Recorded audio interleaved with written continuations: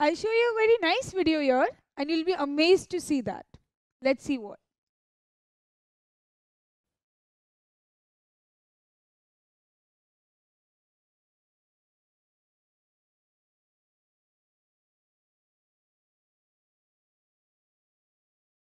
See, this man has created a hole and now he'll cover the whole house, leaving that hole.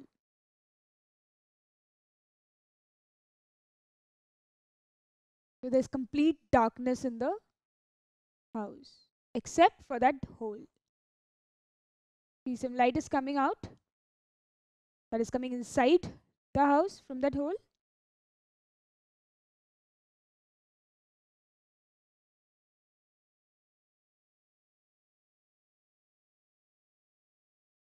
Hey, what is this? There is an image of the surroundings, of the nearby buildings inside the house.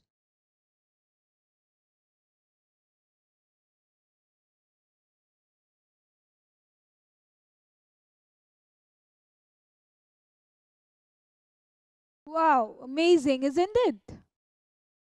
That man, from the hole he created the image of the surroundings inside the house, which was in complete darkness. Though the image is inverted, but you can see everything that is outside without even looking outside. The image has been created through a small hole.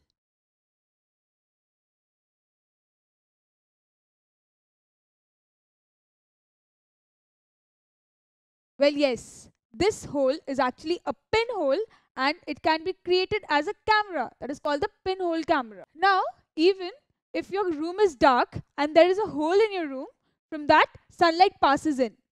Do you know it will create the image of a sun here? And this is why through a small hole or pinhole, image of the sun is obtained. Now this is actually acts as a pinhole camera.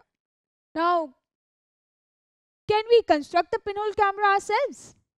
Well, yes.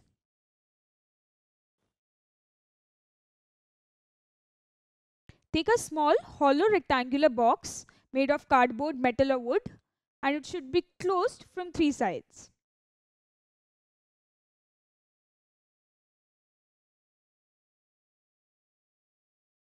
Now, screen of tracing paper or butter paper or film is to be fitted on the open face.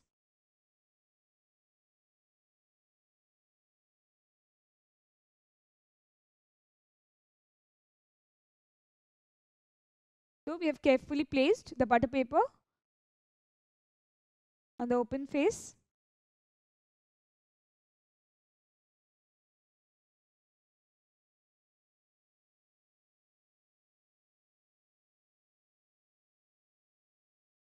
Now we cover the whole box with black paper so that it can absorb all the light.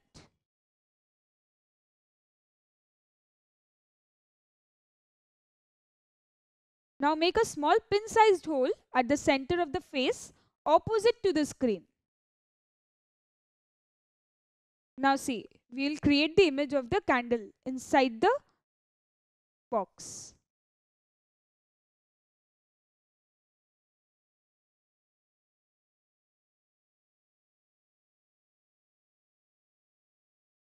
Well, see, this is the image that is created inside the box.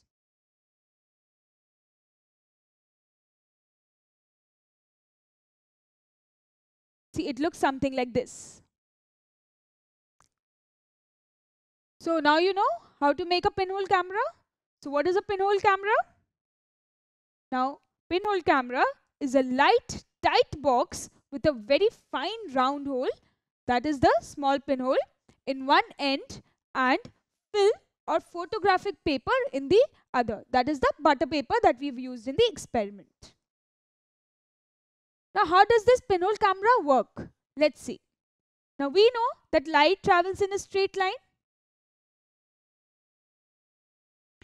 So, here light travels. So, the light will travel from the point A. Light will travel in a straight line. Now it travels through this line. Now it will reach the pinhole and it will pass through that hole, and it is reaching here at the point, say A1. So we can say that light was coming from the point A and it travels in a straight line. Now second, it passes through this pinhole. That is how the image will be created inside the pinhole camera, and it reaches the point A1 on the screen. Now this is acting as the screen of the pinhole camera, where the image will be formed. Now the second light, that is here, the light rays are passing. So the light will pass from this middle part. Let's take this point as M. So the light will pass from the point M again in a straight line. So it is passing in a straight line. Now it is passing through the pinhole and it is creating an image here at M1. So we can say light from the point M travels in a straight line. Now it passes through this pinhole and it reaches the point M1 on the screen, which is acting as a screen which is there in the pinhole camera. Now the third thing is that the light ray passes from the point B so that it can complete the candle. Now it travels in a straight line, passes through the pinhole, reaches the point B1. So light from the point B travels in a straight line, it passes through the pinhole and it reaches the point B1 on the screen. So you can see this is how the image of this candle is formed inside this pinhole camera, and we can see it. Now you can see how the image is formed. Now you have already studied about real and virtual images. Now can you tell me, the image formed here, is it real or virtual? Well, we can say that the image formed here is by the actual intersection of two or more light rays in the real world. Here you can see that the light rays are actually intersecting in the real world. That is why it is what? Real image or virtual image? Well, we'll see. Well, the image can also be obtained on a screen. Here the screen is here, and we have already obtained the image on the screen. So obviously both these points indicate that the image is a real image. Now, do you know that the size of this image can be smaller, can be larger, or can also be equal to the size of the object? Now, when can these cases take place? Let's see.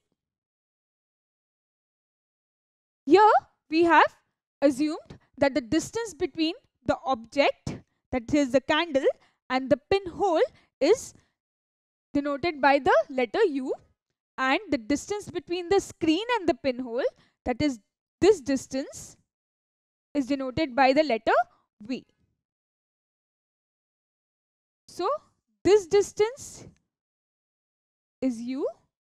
Now here you can see that U is greater than V. What does that mean?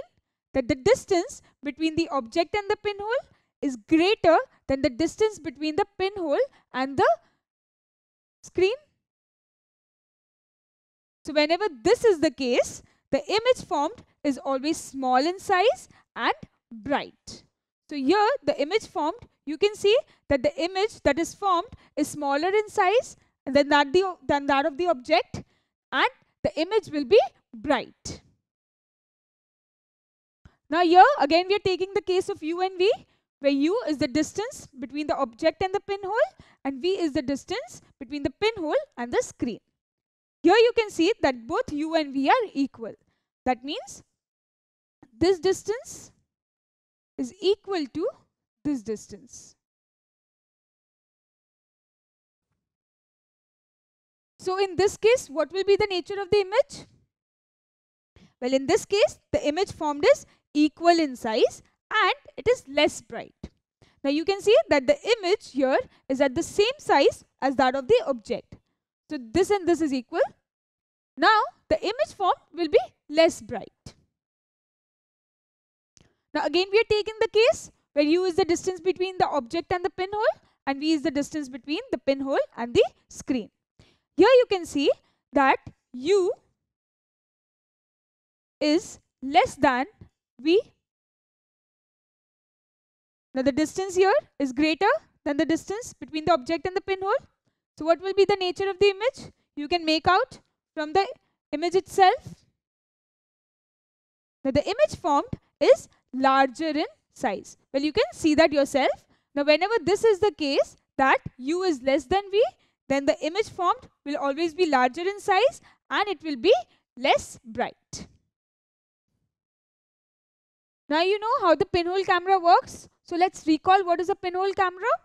A pinhole camera is the simplest camera possible. That is why we could make that pinhole camera ourselves.